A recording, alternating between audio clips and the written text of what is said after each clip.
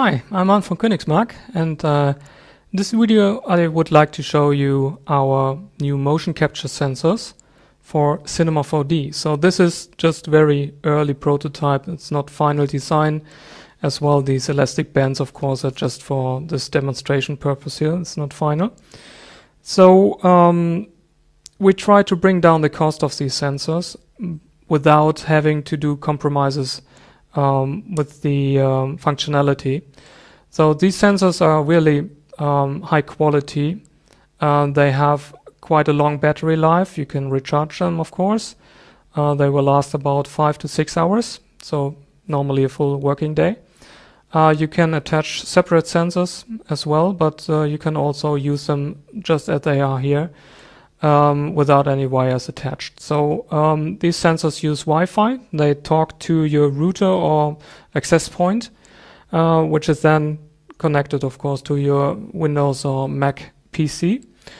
And we have a special plugin for Cinema 4D, so you can really talk to these sensors. I'm just using 2 of them right now, as you can see, on my right arm. Just to give you a demo how to control this character I have here in Cinema 4D. First plugin is the root tag. So this one is used to store the current state of your character. So it's taking a snapshot basically, and you can always return to the snapshot to, let's say, redo your calibration. And then of course the calibration itself is dealt by this root tag. Calibration means that the orientation in 3D space of the sensors is recorded and matched to the current orientation of your character. Of course you have to link the sensors to the joint or object or whatever you like to control. That's done by these remote tags we have here. You can see that we have an individual IP for each of these remote tags, which is just the IP of the sensor. So every sensor has an IP address, and you can control the transmission interval. So it depends on how many data how much data you would like to collect in which time frame. So let's say you would like to do a slow motion animation later, you have to collect more data in the same time frame than if you would like to do normal kind of animation with 25 or 30 frames per second. You can always do diagnosis just to check if there are some connection errors or anything else. And we have some baked parameters, so you can use the key reducer to minimize the amount of keyframes after recording. So this is all just something you have to do one time before you normally start with your recordings. And same is true for the calibration, of course. Calibration, you just have to click this button, take the same pose as your character, and after a few seconds, and you can see you can use this all by yourself, you don't need an assistant. After a few seconds, all the data is collected and recorded.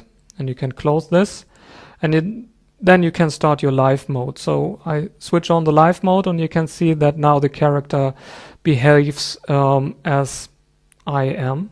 So of course there is some espresso involved here. You can see that I can rotate the character with my arm movement just to avoid collisions. But this is just a demo setup because I've just 2 sensors at hand right now.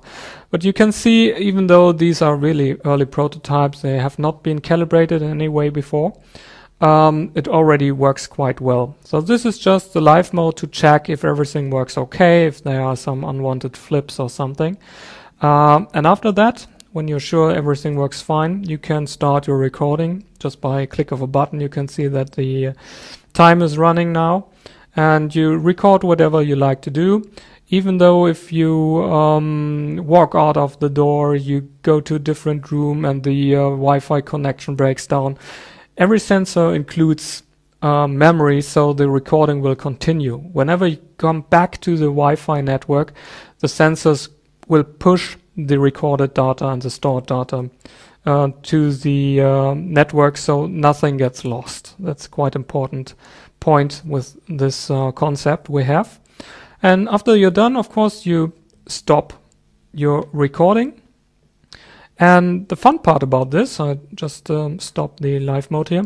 The fun part is that we don't get keyframes if you don't want to.